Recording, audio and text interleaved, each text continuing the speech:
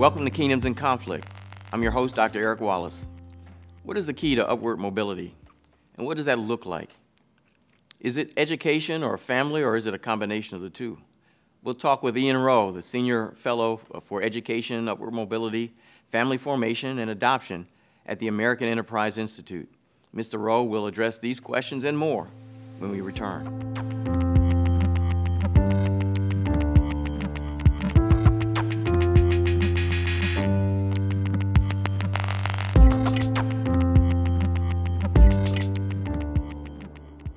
Welcome to Kingdoms in Conflict. I'm your host, Dr. Eric Wallace, and we're privileged to have Mr. Ian Rowe with us today. How you doing, sir? I am doing very well. Thank you for having me on. Oh, it's our pleasure. It's our pleasure. Now, you've done some work for the American Enterprise Institute, where you're the Senior Fellow, and your focus is on what? Education, upward mobility, family formation, and adoption. And that's actually a lot. So I'd like you to address all four of these issues one at a time, but let's start with education. Right. Well, upward mobility, education, adoption, family formation, they're all connected actually back to a singular thing, which is family, strong families, which is the foundation of any healthy society. And so if I talk about education, I first have to just give you a little bit of my personal background, because that has very much informed my view of the world. And like most of us, we are very heavily influenced by who our parents were. And my parents, Vincent and Ian Rowe, came to this country from Jamaica, West Indies in the mid-1960s. And as you might imagine, there was a lot of racial strife in the country at the time. And so they knew that that was going to be part of the reality of living in America, that they and their children would likely face some form of racial discrimination. But the one thing that they knew was that the country was changing, that there were opportunities that were being developed. There was a Civil Rights Act, there was a lot of movement, even amongst the tumult. And, but the one thing my dad always used to say, and my mom, is that you've got to be ready. You've got to be ready for when those opportunities come your way. And so they very much emphasized the importance of education. When I was growing up in elementary school and junior high school, is sort of, you go to school in the morning, come home, do your homework, go to bed, go to school in the morning, come home, do your homework. And so it was just a really intense focus on academics, becoming a good person, understanding your commitment back to your community. All of those things were really important to my family and to my parents in particular. And so I had a great K-12 public education. And I've always believed that that is the great equalizer, regardless of the zip code you're born into, the family structure you're born into, that every kid has to have access to a powerful tuition-free public education. It's a fundamental building block of upward mobility. I wrote a paper or an article not too long ago calling education the last civil right, that if there's anything that, as you say, would make it an equalizer, allow people to compete, it's having a good education. And I think that's one of my questions was, what do we mean when we say education? How are we defining it? Because there's apprenticeship, there's formal education, there's vocational, elementary. I mean, what do we mean when we say education? Yeah, no, it's a really good question. And the thing that we always have to remind ourselves when we talk about education is that parents are the first educators. If you look at the time that a child spends over the course of their life, first of all, from ages 0 to 5, for many kids, there's no formal schooling at all. It's all about your family environment. And even when you do go to school, the vast majority of your evenings and your sleep time is at home. So I never want to, even when I'm talking about education, I never want to neglect the absolute critical importance of parents to provide the environment so that you can study well, you get good nourishment, you're healthy, all the other things, your social, emotional development, which sometimes, because I think sometimes in education, we're kind of more and more gravitating towards the school becoming the anchor to do all of these things, almost usurp the role of parent. Right, So, right. so I do wouldn't want to just emphasize that point. As it relates to formal education, fundamentally, choice is something I think that's really important in that, again, parents have to decide what is best. What do they believe is best for their own child? Do they think that their child should be in a single sex school? Do they want their child to go into a religious school? Do they want their child to be in a school for the arts? And the thing is, middle and upper class families throughout our country have that choice every day. They can send their kids to a private school. They can move to a beautiful suburb. They can move to a great zip code in a city and have access to a school of their choice. But unfortunately, for a lot of low-income kids in both urban and rural areas, they don't have that choice. And a lot of those schools haven't been educating kids well for generations. And so for me, I advocate a lot for parental choice in education, because I think a lot of it starts there. So I've got two really important questions for you. You talk about family formation, but what do you mean by that specifically? And there's this other piece of adoption. I'm sure those two go together, correct? Yes. Well, again, almost all of my work is anchored in strong families. And so family formation is really connected to this idea of the timing of family formation. So there's something called the success sequence, which is it's a fancy title on what many people think is just sort of common sense. But the data is overwhelming. If you finish just your high school degree, then obviously you get some college. But even if you just get a high school degree, you get a full-time job of any kind, just so you learn the dignity and discipline of work. And if you have children, marriage first, 97% of millennials who've followed that series of decisions, education, work, marriage, then children, 97% avoid poverty. And something like close to 80% enter the middle class or above. The numbers are just staggering.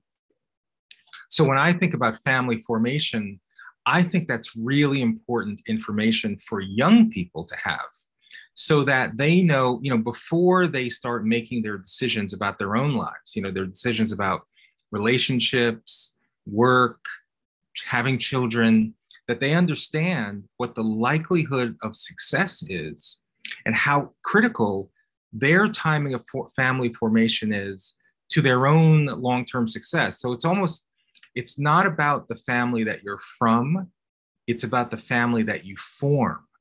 That will have a significant impact on your likelihood of success. And adoption, I have the honor of being the chairman of the board of Spence Chapin, which is one of the country's oldest adoption agencies and an amazing organization.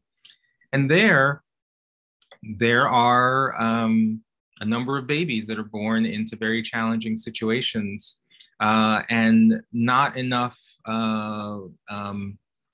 young women know or consider adoption as a realistic option. They'll either consider abortion or single parenthood. Marriage is often out of the question, but adoption is never really considered. And so one of the things we're trying to do is at least let more young women know about all of the choices that they have, and that infant adoption should be one of those for the purpose of forming strong families. Have you taken a look at why, at least in the Black community, that there's been I don't want to say a push, but lack for a better word, a push away or migration away from marriage? I don't understand that. That's devastating. That's devastating. Well, again, for me, strong families are the foundation for almost everything else that we care about. Like many of the issues that a lot of us or many policymakers, they're focused on mass incarceration, they're focused on poverty, they're focused on bad healthcare outcomes. Well, a lot of those things, if you really look at the data, are tied back to what were the environments that kids were raised in, and in particular, the family structure. And in the Black community, It is true. You know, when Daniel Patrick Moynihan wrote his famous labor study back in the 1960s, he was saying single parenthood within the Black community was at crisis levels. And we had to be addressed. And at that time, the non-marital birth rate was 23.6%, which was a crisis at the time. Right. That number now is 70% in the Black community. And by the way, in the white community, it's now about 30%. So even higher than the levels that Moynihan thought was a crisis for the Black community 50 years ago. And there are a lot of implications for all, because now, you know, in some ways, the Black community was the canary in the coal mine in that, you know, the white community is catching up. I particularly do research on women 24 and under. The non-marital birth rate in 2019 for Black women 24 and under who had a baby in 2019, 91% were outside of marriage. Wow. In the white community, it was 61%. I mean, these numbers are devastating. And on top of that, about 40% of those births of women 24 and under, about 40% of those women were having at least their second child. The implications of this are significant, and we have to talk about it. It's not just in the Black community, because I now call this what I call an equal opportunity tsunami, because the conditions are tough. Now, we got to say there's some amazing single mothers. They're dysfunctional two-parent homes. Right. So nothing is a guarantee. You know, I run schools in the heart of the South Bronx with amazing you know, single moms who are determined to have their kids have better life outcomes than they. So you have to acknowledge that. That said, the data is overwhelming that outcomes are better for kids in married two-parent households in the Black community and others. I just did a study actually where we showed that Black kids raised in married two-parent households had less poverty, less incarceration, and higher college graduation rates than white kids raised in single-parent households. So for me, I want to dispel this notion that marriage somehow is only a practice in the white community when it's central to outcomes for everyone, but especially for folks in the Black community. Which leads me to my next question. What is the key to upward mobility? I mean, you're basically getting to it in what you just said, but I know there's more. Yeah, well, you know, it's kind of the $64,000 question. I've been thinking about this a lot, of just what are the ingredients, particularly for young people who may be growing up in low-income situations. They may be hearing, you know, this is an oppressive society. This is a systemically racist society. You're oppressed. You know, your oppressor is the one that has to release you. And it's very debilitating. You know, if you're a 12-year-old kid, you hear that over and over and over and over again. You just think the system is rigged against you. And you don't feel that you have any agency to be the architect of your own destiny. So I've been thinking a lot about what framework do we provide for young people to think about their own life destiny and how they can overcome this victimhood narrative and lead a self-determined life. And I define the word agency as the force of your free will guided by moral discernment. So it's like agency is a vector. It's got speed, but it needs direction, right? Mm-hmm. So you have speed, but what's going to veer you in certain directions or another? And I've created this framework called FREE: family, religion, education, entrepreneurship. FREE. Because if a young person embraces those four elements in their life, their likelihood of significant upward mobility is much higher than if they don't have those elements. So family, again, it's not about the family that you're from, it's about the family you form. And if you follow the success sequence of education, work, marriage, then children, you're almost guaranteed not to be in poverty. R is for religion. The data is overwhelming that if you have a faith commitment in your life, and it doesn't matter if it's Christianity, Buddhism, but living by a set of spiritual principles provides the kind of foundation that allows you to look towards your life and look towards your afterlife, and to know that your afterlife is improved by what you do today. So that's the R. The E is about education. It's about ensuring that you have the opportunity to go to a great school, to do well in school, to apply yourself, because that knowledge can never be taken away from you. And then the final E is entrepreneurship. It's about generating wealth, not just financial wealth, but also spiritual wealth, also wealth in relationships. This idea that you have an entrepreneurial mindset, that you can build something towards the future. And again, it's not only financial. I mean, Booker T. Washington in the early 1900s partnered with Julius Rosenwald, the CEO of Sears Roebuck, to build 5,000 schools in the South, specifically for Black children, because of the inferior options that Black kids had in front of them. So it was a very entrepreneurial idea, and said, I see a problem and I want to solve it. And so this idea of family, religion, education, entrepreneurship, if a young person embraces those, to me, those are the elements that I think give you a better shot of achieving upward mobility, regardless of your beginning circumstance. Let me add to that piece on religion, since I'm an ordained pastor. One of the things I think that religion also, especially, I have to speak to Christianity because that's where I live, is that there's also a piece of discipline that's in that. If you have a religious faith, there's certain things that you're just not going to do. Yes. That your scriptures or your belief system says there's certain things that Christians just don't do, such as, a lot of bad behavior, like lying and, things like that. And so it gives you some guardrails, if you will. Kind of use your analogy. You have all this energy, and how do you direct it? And it helps put up those guardrails so you don't go too far to the left or too far to the right or what have you. And I think those are important. Those were important for me when I became a Christian at 16. And so it helped direct me, and that's before I got, involved, any chance for me getting involved in anything. It just so happened I was very shy too. So I never got involved in drugs. I never did any of that stuff. Same here. That's the irony of leading a life of freedom, is that actually having constraints or sort of a code of behavior actually will give you greater chances of liberation, to give you better options later on. But yeah, that's why the R is in there. Personal faith commitment is just absolutely crucial.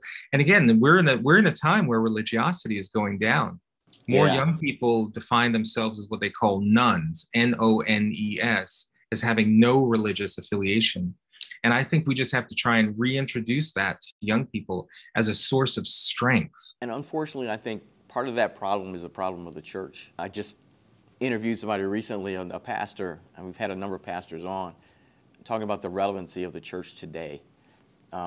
It's good that you can talk to Jesus, did this, that, and the other, but if you're not answering the so what, what does this have to do with me?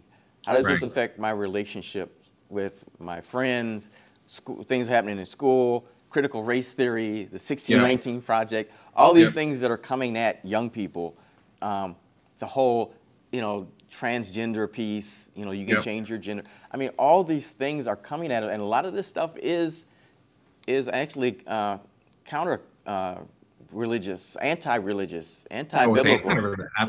It's anti-biblical. And what's interesting is that for a lot of young people that don't have a personal faith commitment, this ideology is almost becoming a religion. Right? The sort of wokeness, you can be excommunicated if you don't agree with the anti-racist ideology in its specific format. The only way to solve discrimination is to discriminate now, and America is a systemically racist country, and all these things. It's almost become a religion, like this level of wokeness And I think part of that is because of the lack of a real spiritual faith commitment, where young people would realize, no, you know what, these things don't make sense. And I'm not going to demonize someone solely because of their skin color, or I'm not going to consider someone oppressed simply because of their skin color. And that rather I should treat each person as a human being. It's like intersectionality. I know we were talking about that. Intersectionality is typically framed as, you know, layer of oppressed identities. I'm Black, I'm a woman, I'm gay. It's like, oh, I'm triply oppressed. Well, actually, the logical conclusion of intersectionality, if you take all the elements of a human being, you get the individual. And because, yes, you're intersectional in lots of ways. You're a guy, you're born in a certain country, you were raised in a certain way. All of those elements intersect to create you as a human being. And sometimes I think the lack of a spiritual faith commitment makes it harder for people just to just believe in the divine beauty of each human being. And I think that's where we're going to close this one. It's so great to have you on. I know we're going to do a part 2 to this, and I look forward to doing that. It's great to have you. I didn't get a chance to talk about the 1776 Unites. We'll do that in our next interview. And those who are watching, we'll be back in just a moment.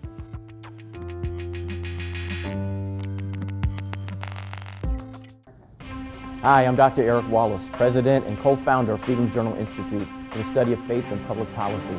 And I'm here today to tell you about a project that we're really excited about. It's called Racism in America and the Role of the Church. We live in a time and day of conspiracy, a threat to the poor, a threat to the have-nots. We're doing this series because we believe that the Black church needs to hear another voice. There's a voice out there that is secular. Society as well as the media are pushing the narrative that there's a resurgence in racism in America, especially with the rise of groups like Black Lives Matter and other protest groups. It's tearing the church apart. And I believe it's time for the church in general, and the African American church in particular, to have another voice that has a different point of view, a biblical worldview. I'd ask you to prayerfully consider making a donation to this project. Thank you.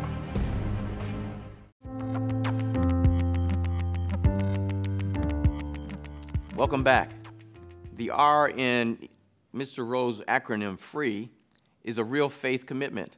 In the Gospel of Luke, Jesus addresses this in the parable of the sower in chapter 8. It is an illustration of the Christian community to whom Luke is writing and what constitutes faithfulness.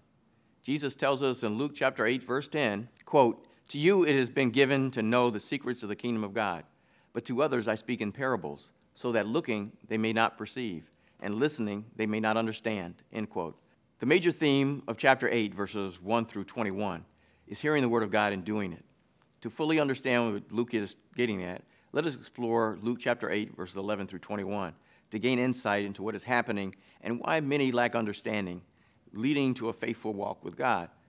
Let's look at Jesus' explanation of the parable of the sower, understanding that the seed is the word of God and that the sower is the messenger of God. Jesus mentions 4 types of ground which the seed fell. He then speaks of how the seed did or did not take root. Jesus will parallel this later with the condition of a person's heart and how they hear. Therefore, I will speak of the ground in terms of the condition of one's heart. In verse 12, Jesus says that one type of person hears the word, yet before it can germinate and sprout roots, the devil comes and takes it out of their heart. The Greek word for take away means to take from another what is his or what was committed to him. The devil is a pickpocket of the heart. He steals the seed meant for a person to believe. The word for believe also means to be persuaded of. These people are what can be called detached hearts. They are detached from spiritual truth. They are devoid of spiritual truth, unable to process or understand the kingdom of God. They don't come seeking spiritual truth, and the devil aims to keep it that way. Therefore, they hear but never understand. These people are lost. The seed that falls on the rocky soil in verse 13 are people who receive the word with joy but have no firm root. Jesus says they believe for a season. So when a period of testing comes, they fall away. The word for fall away also means to withdraw, to become aloof. These are people whose faith is based on a continual spiritual or emotional high. They receive the word of God with joy or gladness, yet once they come off the high, they have no foundation. Their belief is superficial. It has no root. When hard times come, they complain and gripe and lose heart. They are the disillusioned hearts. Galatians 6:9 says, "Let us not become weary in doing good, for at the proper time we will reap a harvest if we do not give up," end quote. The delay in the appearance of Jesus and the persecution of the saints during Luke's time would produce people such as these. The seed among the thorns in verse 14 is unlike the detached hearts or the disillusioned hearts. This seed among the thorns takes root and begins to bear fruit. Unfortunately, the fruit never becomes ripe or mature. This is the distracted heart. Jesus tells us that because of his person's anxiety over riches and the pleasures of life, they never produce ripe fruit. Paul would call these carnal Christians living in the flesh and trying to live their Christianity out by their own means. They focus on their problems instead of the problem solver. These people have lost their focus. Luke 12:34 says, "For where your treasure is, there your heart will be also," end quote. And Luke 12:29 through 31 says, quote, "And do not set your heart on what you shall eat or drink. Do not worry about it, for the pagan world runs after such things, and your Father knows that you need them. But seek his kingdom, and these things will be given to you as well," end quote. Hence, their preoccupation with material things has stunted their spiritual growth, and no fruit develops to maturity. The cares of the world have taken priority, and what would or should have been a vineyard of edible fruit has become overgrown with weeds, thorns, and thistles. The faith that should have developed has been choked out, fostered by an inability to understand the Word of God and hear and bear edible fruit. Question: what is the condition of your heart? The good ground in verse 15 is what I call developing or devoted heart. This heart is characterized as being good and honest. Unlike the detached heart, it holds fast to the seed or the Word of God. The word for hold fast also means to take possession. They possess the word that God has for them, and they bear fruit with patience. The disillusioned heart had no patience or perseverance. The detached heart had no patience either and could bring no fruit to maturity. The word for perfection or maturity is used to describe a pregnant woman about to give birth. The devoted heart person's perseverance brings forth, quote, "with a good and honest heart," end quote, ripe, delicious golden apples, luscious grapes, succulent peaches, and juicy watermelons. The word for patience or perseverance in the New Testament is used of a person who is not moved or veered from his or her deliberate purpose to faith and piety by the greatest trial and suffering. In other words, come hell or high water, they will trust God. These are true believers. They persevere to the end. Luke tries to get his readers to be like the good ground or the developing heart that bears much fruit. The condition of one's heart determines how one hears or receives God's word, and how we receive God's words determines whether we will be fruitful or not. We are kingdoms in conflict.